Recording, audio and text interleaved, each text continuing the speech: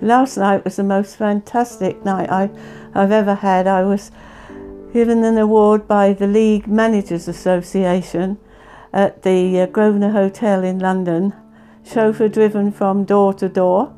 And at the Grosvenor, it's a fantastic place. I've never been there before, and I couldn't believe it. 900 guests sitting down for a four-course meal, coffee and mince as well. And I knew I was to receive the award about a month ago, but I was absolutely amazed. I was shocked and surprised, very, very pleased, and proud and honoured too.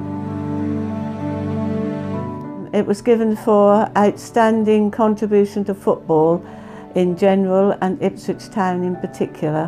Why I've enjoyed it so much is because I was working for and with such super people.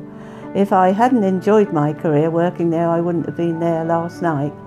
I was very pleased. I was told I could have a guest, and I asked David Rose to come with me. David joined us from school, the age of 15, 4 years after I joined the club. Before I joined the club, I had been working 4 years at Reevel's engineering company in Ipswich. And roundabout way, I got an invitation to see Scott Duncan, who was the secretary manager there in 1954. They just won promotion from the 3rd Division South to the 2nd Division. And then Alf came a year later because we were relegated, unfortunately, with Scott Duncan. He was a super lovely old Scotsman, and he retired from being manager and continued as the secretary. And then the great Alf Ramsey came and put Ipswich Town well and truly on the map in those days, but nobody had heard where Ipswich was. We played in Europe, and he was a fantastic manager, but he showed no signs of emotion.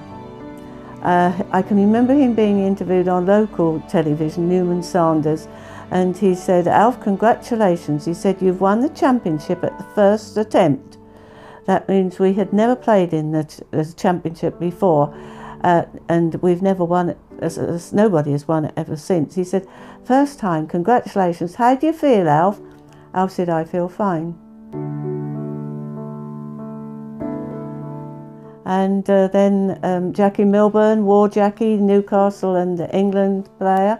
And unfortunately, some of the players, they abused. He was so kind and nice, and it affected his health. And then Bill McGarry came, very hard manager, but he got us promoted. He didn't say please and thank you when he came to Ipswich, but he had mellowed by the time he left us.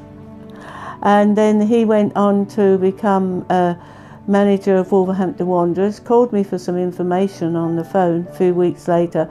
And I said, "Oh, how are you getting on?" He said, "Don't ever be persuaded to come here."